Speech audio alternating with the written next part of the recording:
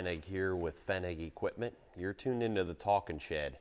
Hey, behind me is a familiar scene from over the last couple months. We've been doing a lot of work on several different types of tender trailers, and each one of them have their own unique little features, and this one carries that same song and dance. So let's get this camera turned around and dive into this custom tender trailer. So this particular build is a little different, just like they all are. This customer had two trailers. One trailer, the tanks on it were good, but the chassis was pretty well shot. The other trailer was this trailer that you see here. It didn't have anything on it. It was just kind of sitting in the shed, wasn't being used much. Really nice, well-built, heavy-duty trailer.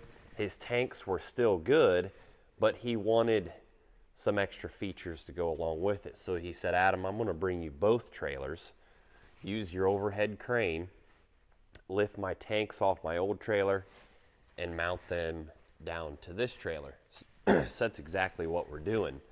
We've got the hoops bolted down here to the frame rail, and we're starting to customize the liquid side. This one's being plumbed 2-inch, so we've got our remote controlled electric hose reel right here. That's pretty well standard on every tender trailer, is a hose reel of some sort. From there, we've got our inductor mixing cone with everything plumbed in right here. It's going to be plumbed in direct to that hose reel. Honda motor with a John Blue pump, and again, this pump is going to be set up like most of them are anymore. It will have the ability to fill each tank on the trailer and also, of course, pump off that stuff into your sprayer just by turning a few extra knobs. He did want a hand wash, a clean water hand wash system. This tank, we mount it right over that pump region to be able to maximize space.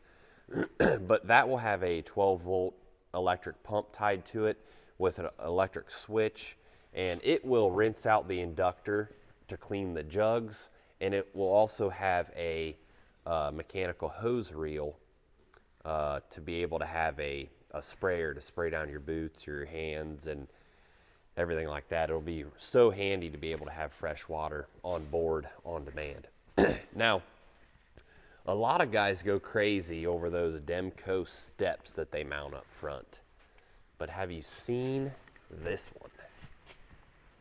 There was a couple demands with this trailer, and one of them was that we had to have a nice, clean, easy to use step and handrail.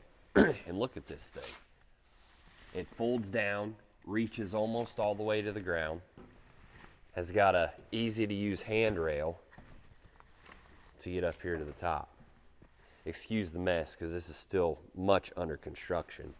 There's our electric pump mounted right there to the tank bracket for cleaning. That'll be pretty handy when that gets plumbed up. Of course, we're going to run this plumbing down under the deck. We're going to cut holes in the deck, run the hoses underneath there. Same with that front tank right there. But look at that custom-made ladder and handrail. That thing is sweet. Folds up out of the way when you're not using it. Look at that. That thing is sweet. Back here is another large piece of the puzzle, the tote rack. This one, you can see it's angled downward a little bit, and that's not because our levels were off. That's so that those totes will fully drain. We're going to load them here from the side. Again, we've got our hinges put on here. We're going to have the swinging doors to be able to shut and lock these. This is where your handles and valves will be for the port, and that will be leaning this way so that it fully drains. Here's the gates to be able to shut those totes in and lock them down. So this, once it gets powder coated, will then get bolted fast down to the trailer frame. You can see we've got this channel in here so you can slide and there's a stop right there. Well thought out, well built.